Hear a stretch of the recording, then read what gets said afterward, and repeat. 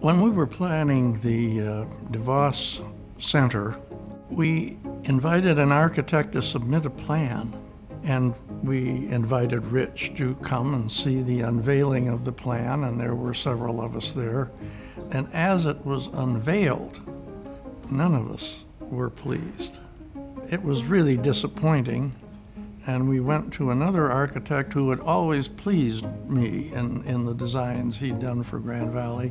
And I said to him, I want a college-like village that they have at Oxford and Cambridge with a green in the middle. And I'd like a Carillon Tower. Well, the architect gave us what we have now. And Rich DeVos and all of us were just pleased, even more than pleased. So I put off retiring until I could have this one built and enjoy it for a little while.